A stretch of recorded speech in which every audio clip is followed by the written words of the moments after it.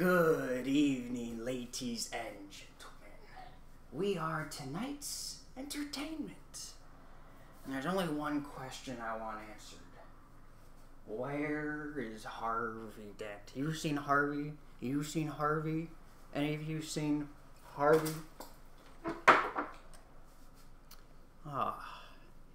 You must be Harvey's squeeze.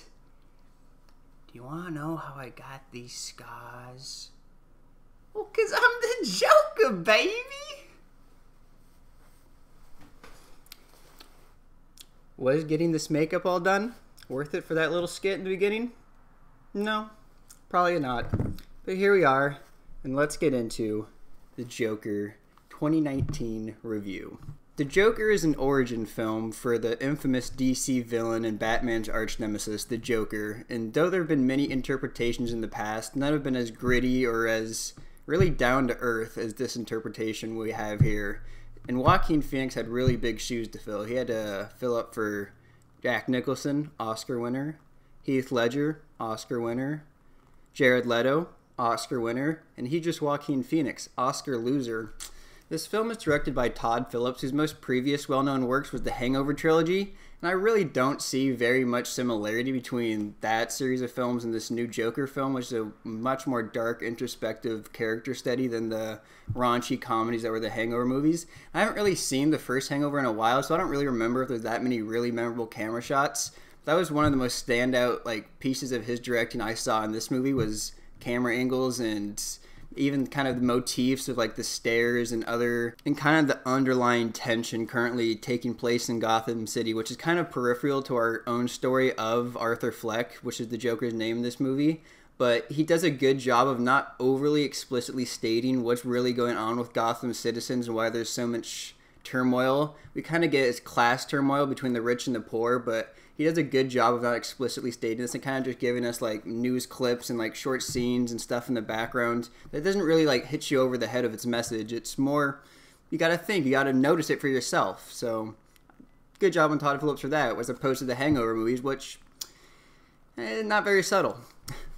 So we'll start with the non-spoiler section of the review first. At a certain point, once I'm done with this section, it'll probably be a little bit shorter than what the spoiler section is going to be, but once I am done with my non-spoiler section, I'll mark on the screen very clear that this is now the spoiler section. So if you guys want to skip to that or just don't want to watch any of that before you see the movie, just scroll through and it'll pop up on the screen really big spoiler alert.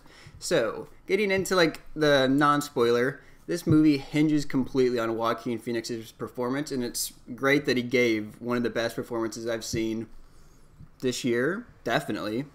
The last 10 years? I don't know. It's a really good performance. You can tell he put way, way more into it than any other actor probably would have. Even comparable to Heath Ledger's Joker, who also went to extreme depths to bring the character to life. Could it be better? It's definitely different. That's the thing, because Heath Ledger's The Joker was still comic booky in a way with his crazy, overarching plots and plans and just his general evilness.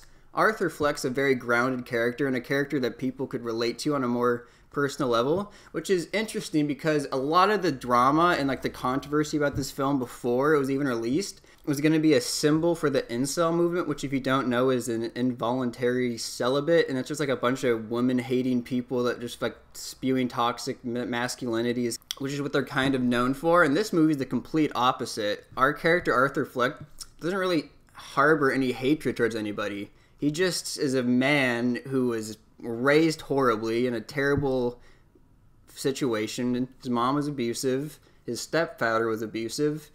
He is severely mentally ill. He can't afford to get mental health treatment. So I think it's more a look into how we don't really deal with mental health correctly in our today's society. Not much into hatred and killing women or anything, so a lot of the controversy beforehand was unwarranted. Going into the actual story of the film, it's a slow burn character study that kind of ramps up in the third act, so if you're expecting a crazy comic book movie, it's probably not going to be what you're looking for, but if you want an engaging, thrilling movie that keeps you eyes glued to the screen, then I think this does work. It's a slow burn, so it takes its time to get to where it wants to get to, but that's all right, because we're trying to see this man's slow descent into madness, and the Joker's a character that's never really been explained before. In The Dark Knight, he was just a man that wanted to watch the world burn. But in this movie, we get to see really the reasonings behind his motivations, and hopefully that's the one problem. It's one of the non-spoiler problems I can say right now is that I don't know if we'll get a sequel from this movie. I would have loved to get a sequel from this movie. I'd like to see Joaquin Phoenix play this character completely as the Joker, so we don't get to see that transition. Like, because we got this. We've gotten the build-up of this character, so now we understand him more. But is that understanding going to be for nothing because we'll never see him again? I don't know. We'll see if they do another movie. I'm sure they will because I think it's making lots of money. So hopefully in the future we get to see Joaquin again. While Joaquin's obviously the star of the show and the driving force throughout the whole film, some of the peripheral characters like Robert De Niro does a great job. Zazie Beetz does a really good job as well. The actress who plays his mother, good job. Thomas Wayne, also a good actor. So none of the performances bring down the movie. Overall, it's a great ensemble cast, even if it's hinged completely on the one man's performance.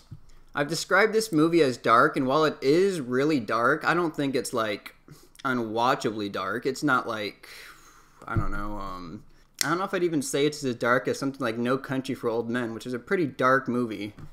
And I think it's comparable to that on like the tone scale. Really gritty and realistic. All the violence is quick, fast, and kind of brutal. So if you want to know a film on similar tones to see if you would enjoy this movie, not get like too, I don't know, triggered or by it or something, I'd say it's similar to No Country for Old Men if you've seen that. So overall, to wrap up the non-spoiler section, I'll say this is probably the best origin film ever made. It really gets into the character more than we've ever seen before in an origin film for like a superhero, or I think this is probably the first supervillain origin film I can think of. But like most origin films kind of lean more heavy into like the spectacle and the action scene towards the end. This one focuses more on the build-up, and I think it's to the benefit of the movie because we really get to understand Arthur Fleck as the Joker and why he becomes him in the end. So, overall, I'd recommend this movie, and if you've already seen it, now I'll get into more of the details and my favorite things and some of my criticisms in the spoiler section. So, alright, so the film begins with like probably the most advertised scene of the film where he's got the sign and he's dancing as the clown and those guys whack him. So that's the opening scene of the movie. Starts off with a slow camera zoom dolly shot of him putting on his clown makeup. Doesn't look as good as my clown makeup, but he's doing a decent job, you know. So it's kind of like a slow crawl. We hear news in the background kind of giving us some of that exposition I was talking about earlier, how it's like subtly telling you why Gotham City is in such a rough place right now, but without overly slamming you with it. So we zoom in on him putting on his clown makeup, and then he's out there doing the sign stuff. So we've all seen this before in the promotional stuff. This seems a little kind of ridiculous. I mean, why are these random dudes just beating the shit out of some poor clown just doing the sign twirling thing? Oh, you see a sign twirler on the side of the show. I'm like, damn, I'm doing a good job. Especially the dudes that do the flips and whatnot. Killing it. I don't want to go beat them up. So I don't know why they beat up poor Arthur Fleck here, but afterwards, we get to sympathize with him more. Besides the fact he got randomly beat up, we learned that his laugh, which was also featured kind of heavily in the promotion, but it wasn't told until we finally saw the movie, that his weird compulsive laugh is actually a disorder, and that he was born that way. And it's kind of like a nervous tick. Like whenever he's like in a situation, he'll start laughing, and then people around him will be like, "Why is this dude laughing?" And that leads into the eventual first confrontation. Our first scene of violence is because couple men on the train hear him laughing and they think they're making fun of him, so they start beating the shit out of him. And earlier one of the clown friends he was working with gave him the gun, so he has this gun out, kills him. It's self-defense. Do we really feel bad for Arthur killing these people and it was completely self-defense? We don't know for the first two. Then the third guy was running away and he was begging for his life. Arthur still killed him. So that was our first glimpse into the psychopath tendencies that he could possibly have, the sociopathic tendencies. And obviously it gets more and more developed as the movie continues, but this is our first glimpse into the Joker that we're going to come to know. So Arthur has a side plot besides his clown job as his main, I guess, source of income, is he's a aspiring stand-up comic. Fortunately, he's not really good because he's really nervous up on stage. He can't really perform the jokes well, and his laugh obviously hinders his performance. So he tries it. Doesn't go very well, but he ends up on the Johnny Carson of the Gotham universe, who is Robert De Niro Murray, So Murray makes fun of him on the show, kind of like segment where he like makes fun of shitty comedians, and it's like Arthur's like, wow, can't believe my hero Murray just roasted me like this. So that's also so I think that was the second inciting incident that kind of builds up to his eventual breakdown towards the third act, was him getting beat up, having to kill these guys, and then Murray, his hero, making fun of him. This film kind of overloads you with inciting factors to explain why he eventually just completely goes crazy at the end. We also get another side plot of his mom, who's abusive, tells him that his father is actually Thomas Wayne. Yes, that Thomas Wayne of getting killed in the alley multiple times in multiple different movies fame. So we get a scene where he goes to Wayne Manor, and this is one of the strangest scenes in the whole movie, where he does a magic trick for young Bruce Wayne, and then Alfred comes out of nowhere, just get these weird cameos. I don't know if it was really necessary for the film, because when we later get any like resolution from that, it's just when Thomas Wayne says, hey, you were talking to my kid, weren't you? And it's like, well, he already knew his mom, so we didn't really need another connection to it. I mean, maybe it makes a little bit more sense why Thomas Wayne's such a dick to him when Arthur asks him if he is his son, but also it's just the fact that he tells him his mom's a liar. She was not in an affair with Thomas Wayne, and he wasn't his son. So that's definitely a third inciting incident, because all of a sudden he has this father figure in his life that he never had, and then he learns it's not true, completely made up. So I think these three things, and he also loses his job, but I don't think he really cared that much about losing the job. It seemed like a shitty job anyway.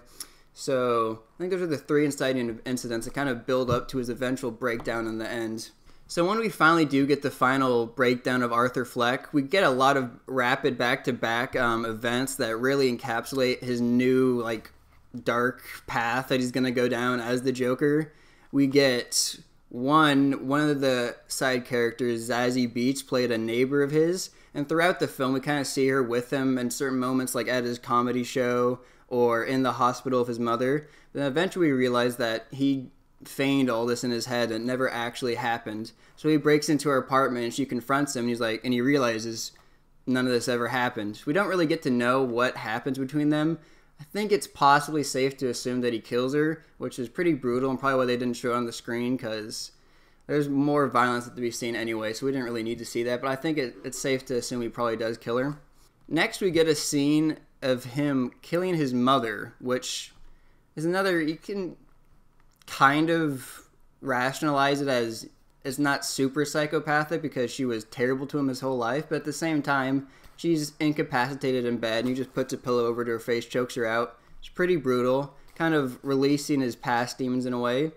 And we get a final third incident where two of his clown workers from his previous job come to visit him in the wake of his mother's death, and he brutally murders one with a pair of scissors. And I think this is the final moment when we realize, I think Arthur Fleck's officially become the Joker. So throughout all this, as I mentioned earlier, we were getting glimpses of like the overall city state throughout these scenes. We get to see mobs and riots forming as people are protesting, and they're using clown masks as a symbol because the initial train murder, Arthur Fleck was only identified as a clown, and because he killed a bunch of Wall Street people, it kind of inspired the city to come together and rebel against Thomas Wayne and some of the other wealthy individuals. And that's where we kind of get to see the underlying themes of the story, which, well, besides obviously the mental health issues of Arthur Fleck, it's kind of a rich versus poor, not as much as a society, we live in a society thing, more just like they've been treated poorly, they're living in terrible conditions, the city's cutting funding everywhere, it's not great, it's going downhill, which I guess is Gotham City's usual narrative before the Batman arrives. The Batman, I'm not wearing hockey pads. And so we get to see why the city's in such a terrible state before we get some justice, so to speak. And I guess Arthur Fleck himself thinks he's bestowing justice as the Joker, as we come to see. So after he kills the clown guy, we get a funny scene, which I guess is like the one like little glimpse into the Hangover comedy past of Todd Phillips, as one of the shorter clowns is trying to reach for the sliding lock on the door and he can't reach it, so Arthur has to come over covered in blood and unlock it for him. And so after this, he's become the Joker. He dresses in the full getup and he walks out all cocky and whatnot, finally feeling confidence for once in himself. Usually when we see him walk, it's kind of huddled over, not really confident. Once he finally becomes the Joker, he finally finds confidence in himself. And so we get a scene afterwards.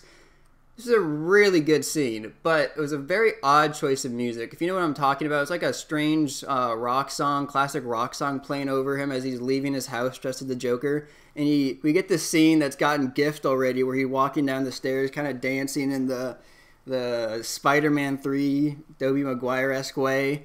And so these stairs have been shown throughout the movie, I think twice or 3 times before, but each time he's walking up it and it's really dark and gloomy. He's kind of like trudging back to his life. But this final time we see the stairs, he's all in Joker makeup. He's playing, I guess, this happy music, the rock song, or I guess more upbeat than a lot of the music we've heard before. And he's walking down the stairs as if he's leaving all his problems behind. So that was the one big moment of symbolism I saw. So I don't know if Todd Phillips is really like a Stanley Kubrick putting symbols and everything, and there were probably other instances I just didn't notice, and I'll probably catch on repeat viewings. So we get him walking down the stairs, doing the dance, and then this is probably my favorite shot of the movie. We get on the train, and 2 of the cops who are investigating the train murders see him, but he escapes into the crowd, and we get this scene where he puts the clown mask on and kind of backs off into the crowd. It really didn't mean anything in the sense of the story. He was just getting away from the cops, but it was a really cool looking shot as he kind of like just falls back into like his people, like his minions. So after this we get the climax of the movie as Arthur arrives at the Murray Franklin show after being invited on because his scene of bombing at stand-up comedy was such a popular segment. They invite Arthur to actually be on the show, so he goes. And he's in the full Joker makeup, and Murray's talking to him before the show. And this is the first time we hear the roll credits. He says, "Murray, could you refer to me as the Joker?" I don't know if I can do as good of a Arthur Fleck impersonation as my Heath Ledger one, but yeah, so he finally says the name. And I think this is where he finally accepts that he is now a new person. He's the Joker. And this is where we get the best scene in the whole movie, probably the best scene of 2019. It's the interview/confrontation of Murray and Arthur as he interviews him on the talk show. So we get to see Arthur kind of like berating him, telling him that I was the one that killed the guys on the train. He admits that he's the Joker to everyone on live TV. I think everyone's watching this. Basically, it's like back in the day, people would like only watch one show at a night with their families all together. So this is probably the show they were all watching. So everyone's getting to see Arthur revealing that he's the one that started like the inciting incident that created all the riots in town. So, and then he accuses Murray of being a bad person, saying he invited him there just to make fun of him. And this is where we get the craziest scene as he pulls out a gun, caps Murray on live TV, and then all chaos breaks loose as the rioters outside actually start torching cop cars and breaking windows. And we also get to see, once again, Thomas Wayne and Martha Wayne walking out of the theater with little Bruce and one of the random clowns on the street. I guess it's Joe Chill? Is that the guy that kills Bruce's parents? Anyways, we get to see again him pulling the pearl necklace and killing the Waynes. And also we get a final like kind of iconic shot of Arthur as he's been arrested following Murray's murder. Then another car smashes into the cop car and he gets out and he's bleeding and he draws the smile on his face with the blood and all the people around him are cheering and he's officially the Joker. He's got minions to control. He can create all the chaos he wants. And we finally get to the step in his transformation that's close to all the Jokers you've gotten before, like Heath Ledger's Joker, Jack Nicholson's Joker, even my boy Jared Leto's Joker. I guess no, he's not really like that. Jared Leto was kind of a really different interpretation where he's more of a gangbanger, gang leader guy. And then the movie ends with a final scene where he's in the mental hospital getting interviewed and he murders the psychiatrist and he walks away and is definitely officially the Joker now. Just broke out of Arkham, I assume. So overall, this movie was amazing. I'd recommend it. It's definitely going to get a nod for Joaquin, probably for writing. Maybe even Todd Phillips, which would be hilarious. Best picture, I don't know. That's a stretch. Best actor for sure is a shoo-in. So overall, hope you guys enjoyed the review. Let me know if there's any other movies you'd like me to review. And make sure that your wife isn't getting deep with sharks. For my life, can't say that, girl. Don't tell me you could say that shit. All she want is payback for the way I always play that shit.